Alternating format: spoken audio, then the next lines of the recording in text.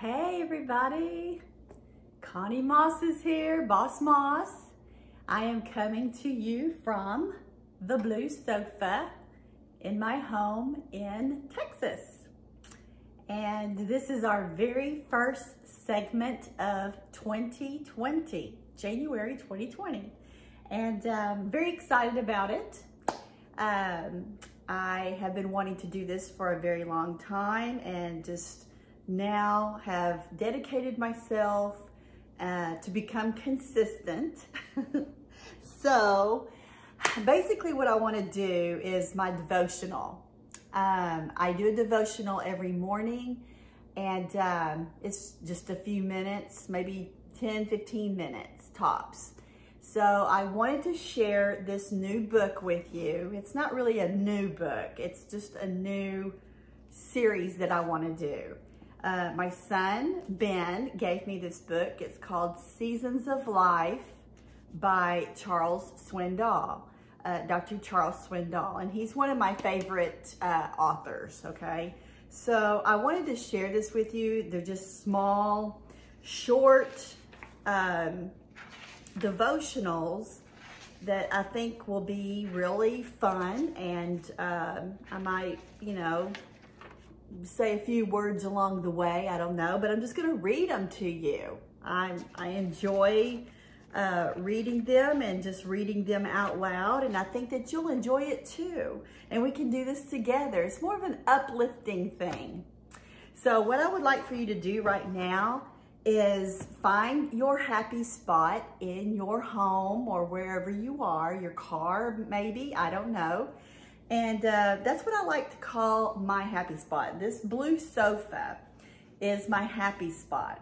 When I'm laying here with my laptop or with a book, or I'm watching television from this comfy blue sofa, it just makes me happy.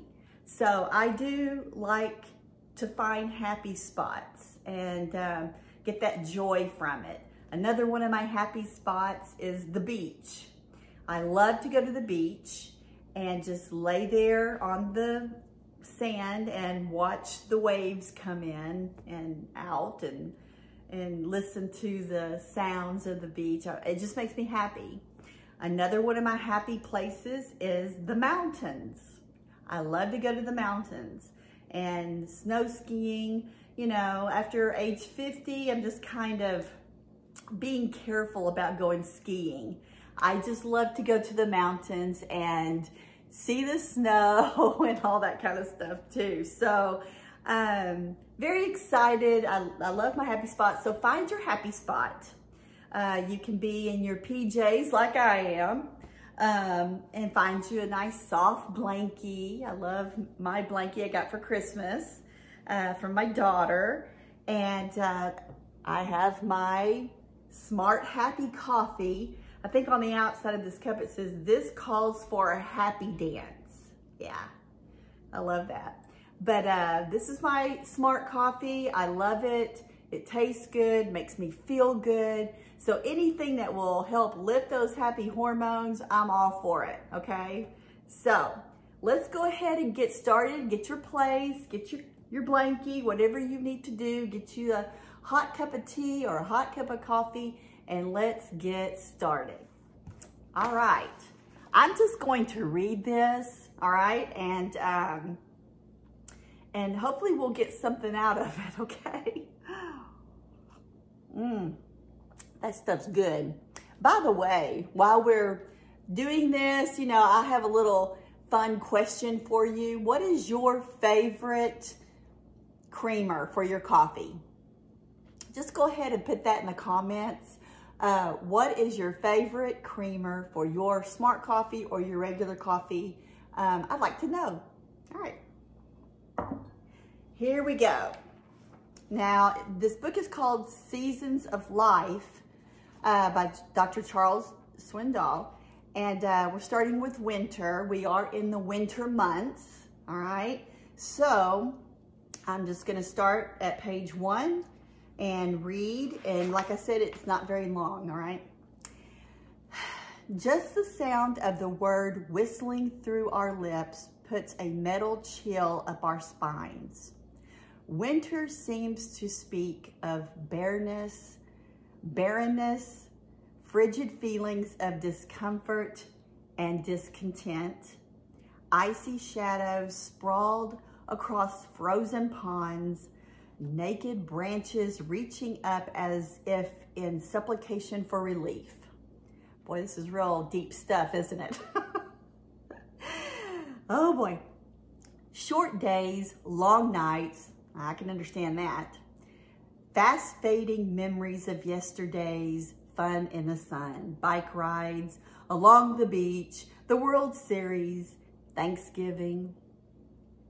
Heavy gray clouds and harsh winds sting our faces and steal our smiles. With grim determination, we trudge on, sometimes alone and isolated, within our own little world of heavy garb and frosty windows. The dead of winter, an apt description. Not all agree. See, I wouldn't agree with this, okay? Ski buffs and snow lovers resent such a depressing portrayal of their favorite season. See, fall and winter are actually my favorite season. So I didn't get that other part there, okay? But so do artists who prefer a quaint cottage in the New Hampshire rather than an ocean view at Malibu or a sandy beach at St. Thomas. Now see, I could take either or. For many, a year without winter would be a devastating disappointment. What better time to warm up alongside a crackling fire, listening to some fine music and stare away in an evening sky. Toss in the joy of Christmas, the celebration of New Year's Eve, the Super Bowl, a Valentine's Day kiss, and you've got enough to make anybody forget 95-degree days. I'm sorry, in Texas, it's more like 125, okay? Along with the flies and the mosquitoes at an August picnic. What a difference perspective makes, right? Winter, the ideal occasion to slow down, to invest a few hours or extra hours in quiet reverence, to take a long walk over the freshly fallen white manna delivered earlier that day. You know, we had a snow here in Texas just a couple of days ago, and then it was gone by noon. To remind ourselves that our God is in the heavens. He does whatever he pleases. That's Psalms 115:3. Is it winter right now in the season of your life? Are you feeling depressed, alone, overlooked, spiritually on hold, cold, barren, beginning to wonder if your soul will ever thaw out, entertaining doubts that behind those thick, dark gray clouds, there exists a personal, caring God? Take it by faith, my friend. He is there, and furthermore, he is neither deaf or dead. What you are enduring is one of those dry spell times when you'd rather curl up and cry than stand up and sing. But that's okay. Those times come. They also pass. When this winter season ends, you'll be wiser, deeper, and stronger. Therefore, in reverence, look up, be still, and discover anew that he is God, that he is doing whatever he pleases in your life. Maybe the following winter thoughts will change your perspective and help convince you.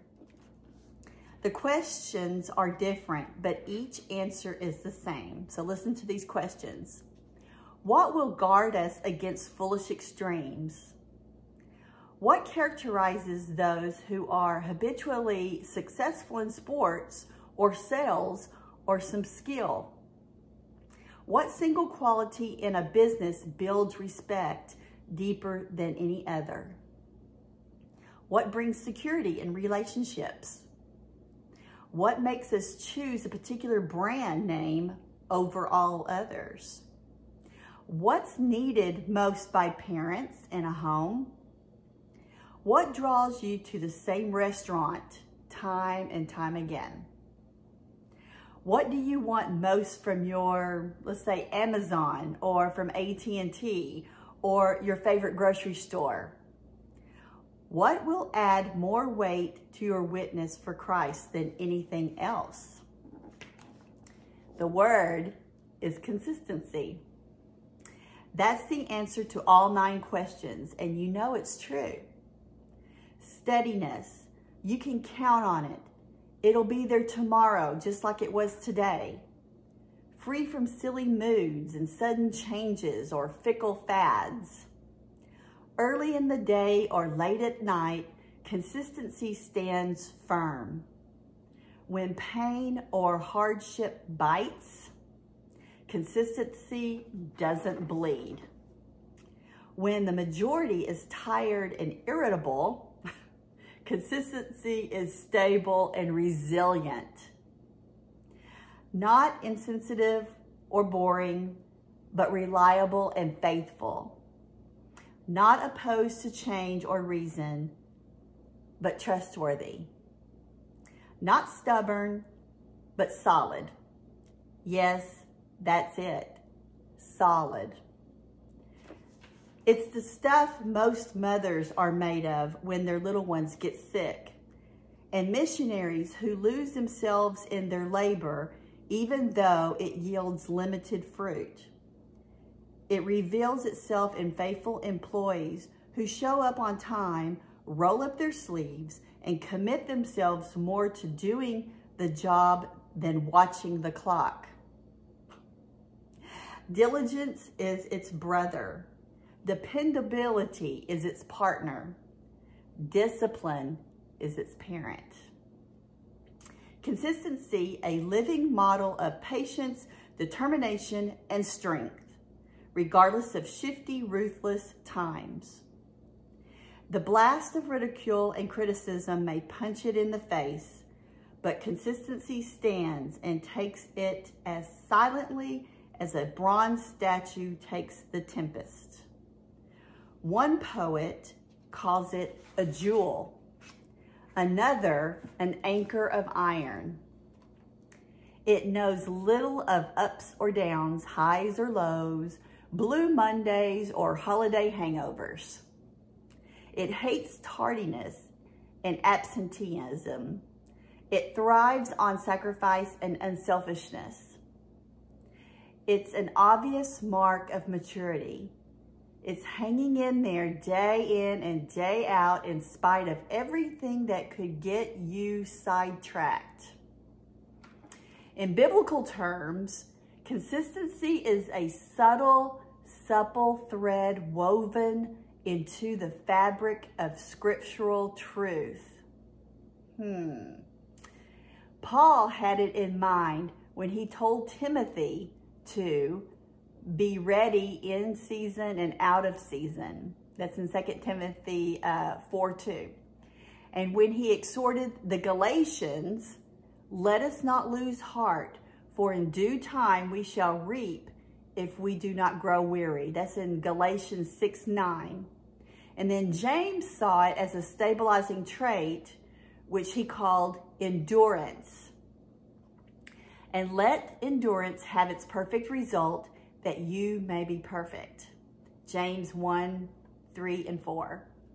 We are reminded that Abraham was consistent when it came to believing God's promise to him, because he never wavered. And that's in Romans 4:20. But best of all, Jesus Christ is the same yesterday and today, and yes, forever. And that's in Hebrews 13:8. One of the most attractive magnetic characteristics of Christ is his consistency. When you need him, he is there. He's there even when you don't think you need him. You're never too early or too late. He's never in a lousy mood, nor will he ask you to call back during office hours. He's available because he's immutable. With him, there's no new year or old year. He is the same regardless. Consistency. It's the jewel worth wearing. It's the anchor worth weighing. It's the thread worth weaving. It's the battle worth winning. Okay, so here's just a little thought. Branching out this week, show up early at work every day this week. And then try to be happy, positive every day. Work at being consistent. Here's some scriptures for you to read for this week. Romans 4, verse 1. Well, let's do this. Just read the whole chapter of Romans, okay? Romans 4, okay? That whole chapter. And then on 1 Timothy, read 4, 15 through 16. And then Hebrews 6, 1 through 12. Try those out, okay? And then I'll see you next week from the blue sofa, and we'll go on to the next season of reverence, talking about the tongue. All right, you guys have a blessed day. Thank you, and I will talk to you all very soon. Bye.